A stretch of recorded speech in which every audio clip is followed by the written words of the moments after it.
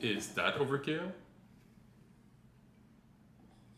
Yes, it is. But now I'll have a dual one 10 gig and 8 port 8 gig at home for my firewall. Because being a tech guy means using enterprise solution at home. But let's rewind. This is my AX55 router. It's a Wi-Fi 6 router, and nothing wrong is with it. Well, actually, one thing is wrong, and that's an issue I have with consumer-based like router for a long time. It's the lack of security update after a year or two. You buy one, and then maybe once or 2 times a year, you'll get a security update like for 1 or 2 years, and then they stop. And then the issue is that like you will have a lot of devices that will be unprotected and having potentially security issue with them. So of course it encourages people to buy new device to get at the same time faster speed. But I still think it's wasteful, and even if resources are limited, at least like if it's possible, let it support like OpenWRT or something like that. So when EnGenius contacted me and said that they wanted to send me their Wi-Fi 7 access point, I was excited because I wanted to see if Wi-Fi 7 would make a difference in the loft environment I am. Nah, the main issue is that fiber is not going to my building. So even if I have a gig connection, I'm gonna be limited at like max copper speed, and it's maybe around like 950 Mbps. So eventually when I move, I hope that I'll be able to get like 2.5 or 4 gigs like internet connection and make things way faster. But I mean, 1 gig is totally fine. Like I download like Xbox Live games super fast. So it's not really an issue. But when they contacted me about the Wi-Fi 7, I was like, My issue was like, I'm gonna have like my wired connection then. The easiest way would have been to just take this router, turn off Wi-Fi, and just use it as a wired connection.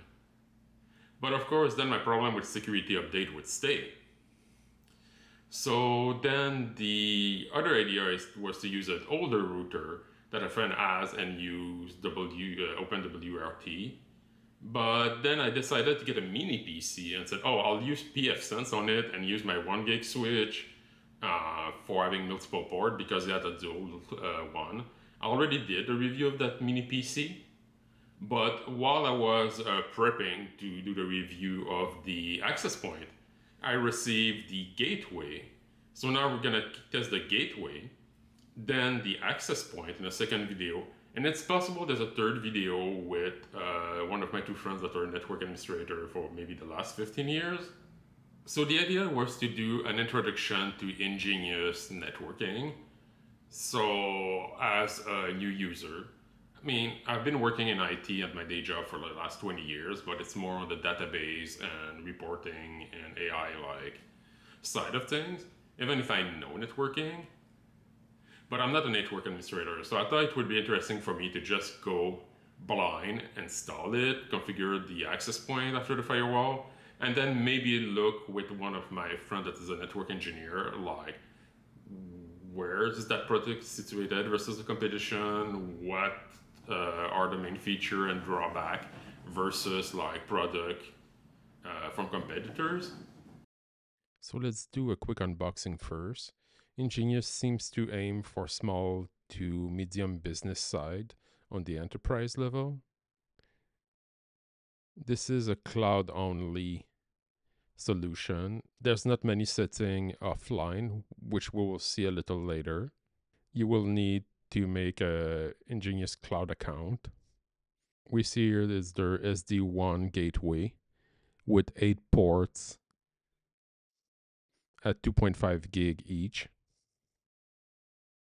You have the legal disclaimer on the sides of the box about the maximum data rate and the FCC notice.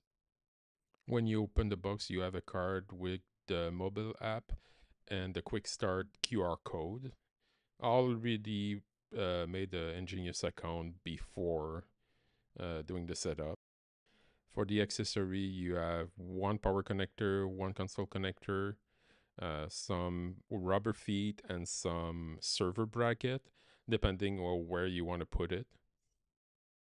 We have a top-down view here. The body is all aluminum, and there's a weight to it. It does feel like it's solid and well built. You have some ventilation on the side for the air intake. And you have a small fan on the other side. I was worried about the noise that those tiny laptop fans could make, and I was right. A little more on that later. Under it, you have the space to put the rubber feet if you want.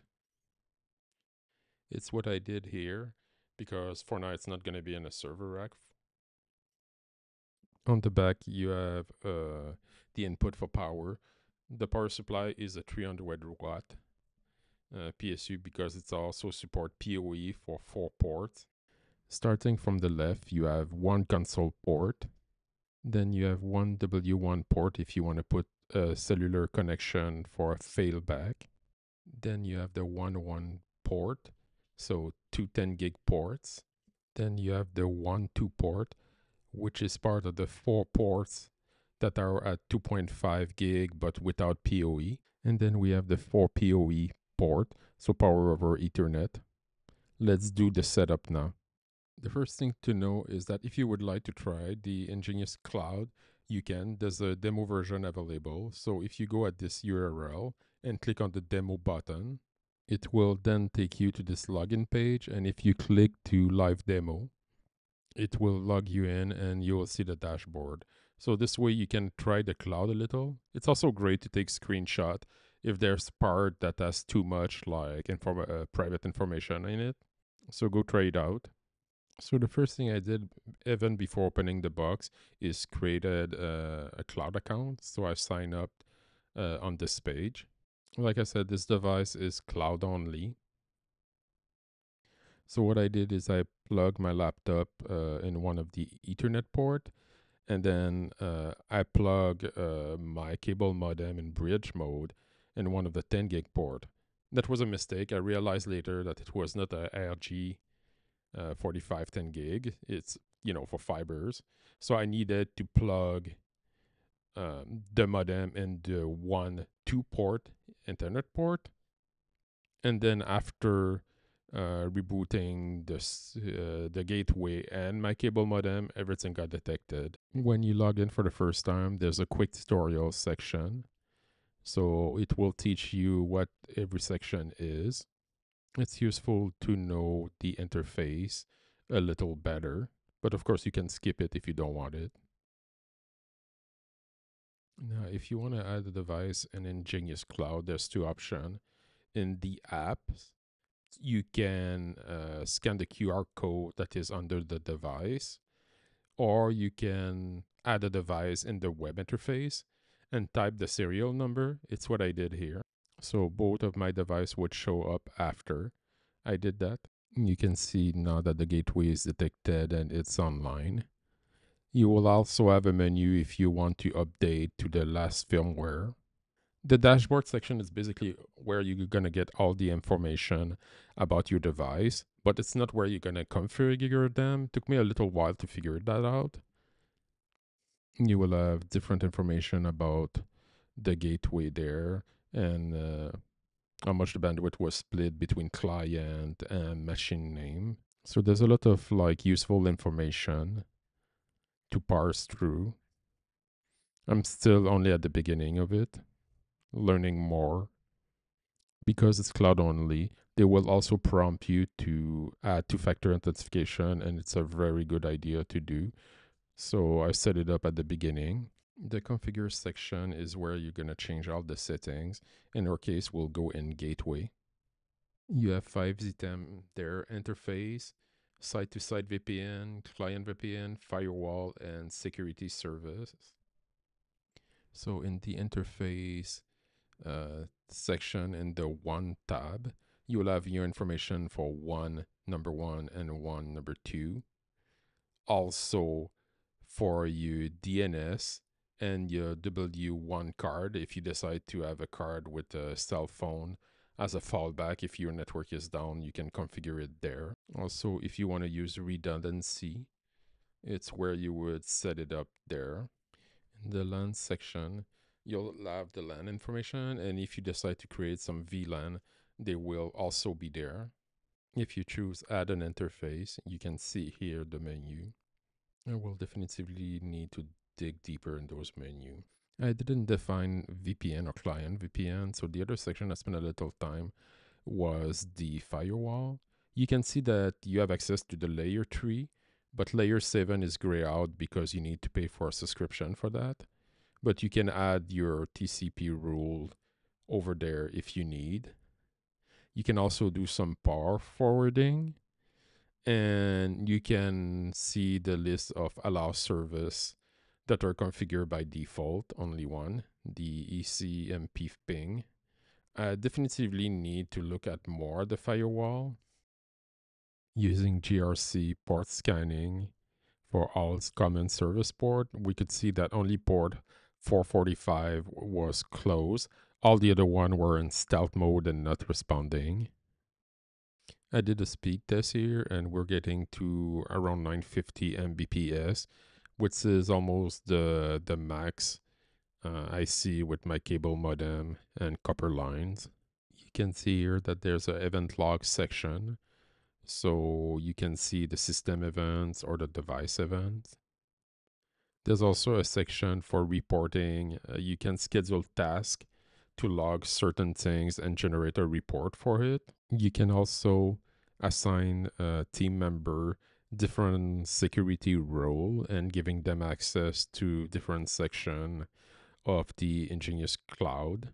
You can also check all your inventory and license in that tab.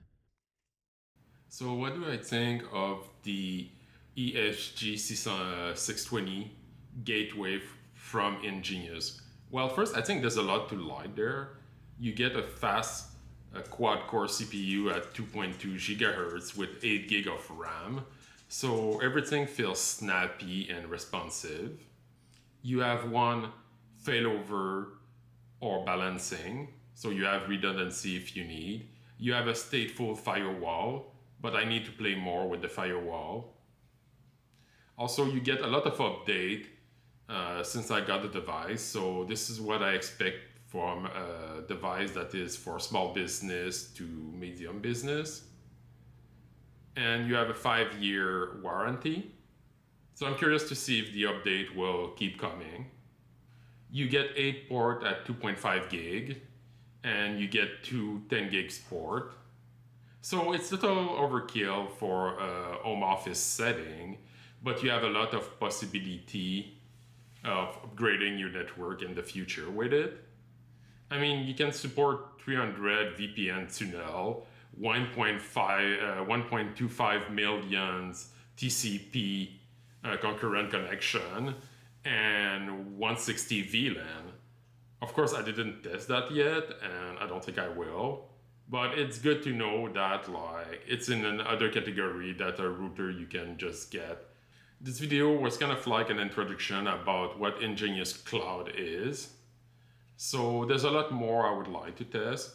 One thing that popped is that my NAS has a dual NIC for network aggregation. So instead of having just a 1 gig connection, I could use 2 port and put them together to get a 2 gig connection. So eventually that's something I will test. And then it would be interesting to add a 10 gig card to my PC and just have 10 gig on the LAN network. And also right now I don't have Wi-Fi because I haven't plugged the access point. So that is the next step to get to test Wi-Fi 7. I'm curious if I'll see a speed increase, but like I was saying previously, the limitation is gonna be my internet connection, which is limited at 1 gig. So I'm already at the limit right now. On the negative side, I understand that we live in a world where everything is a subscription. So I'm not surprised that There's like a subscription if you want for the firewall level 7 instead of level 3, what they call in the interface. And I also understand that having maintenance contract to be able to have updates is part of the corporate world. But I didn't like that some features were locked behind the subscription. The one that annoyed me the most is the fact that if you want to back up or restore your config, you need to have the subscription. Now I understand that if you buy like, I don't know, 50 network switch, you're probably in a maintenance contract and you're just gonna copy and restore, your config and do it once. But it's still something I would like to have at least a way to back up and restore for the default user, at least for the local device, because I don't want to reconfigure it manually if there would be an issue. Also, it's more like a home office and a loft setting, but the gateway is basically silent, but maybe 4 times an hour. The fan will start speeding like a jet engine for the first couple seconds, and then it will work for a couple minutes, maybe at 40 decibels next to the device, and then the fan will get off again and it would be quiet for another like 20-30 minutes. So I understand they're giving you brackets, normally it would go in a server rack or it would go in a room where it doesn't impact the user, but I still wish there would be a way to configure the fan curve so it's more progressive when it starts. It's still tolerable. It's just that like being in a loft where everything is open and where the switch end up, not the switch, but where the gateway end up being 10 feet from the bed, it's a different setting, but I understand that it's not the normal use case for that. Talking to friends that are network engineer, they're like, oh yeah, I put that in a closet, I put that like in a server rack with a closed door and things like that. So just something to keep in mind. I was also talking to Auguster about it, and we were trying to figure out what is that product competing with. At the beginning, the first idea was to check Unify and their Dream Machine Pro Max, but that is $799 Canadian versus $1169 for EnGenius. But that machine for the regular port, they all 1 gig. And our conclusion was that like basically in the corporate world for Gateway, you will have the basic 1 gig ports everywhere. And if you want 10 gig everything, it's going to be way more expensive. So EnGenius seems to play on this and putting like 2.5 ports everywhere, giving you more for the price. And they seem to compete with D-Link or Cisco Gateway that way. But that was just a quick browsing, trying to figure out like, what is the place of this device? Well, maybe I have more to say in another video. As for the pricing, yeah, you can buy one for $1169 Canadian if you go on the website, but I don't expect that's the way it works. Normally, if you buy it for business, you will have a representative, and if you buy 10 of them, you would have a discount. So yes, you can technically buy one from the website, but I'm expecting that the price is more competitive, like if you have a contract with them. So I hope this video was useful. Thanks for watching, and thanks for EnGenius for sending the gateway. Now step 2, let's configure the access point and get Wi-Fi.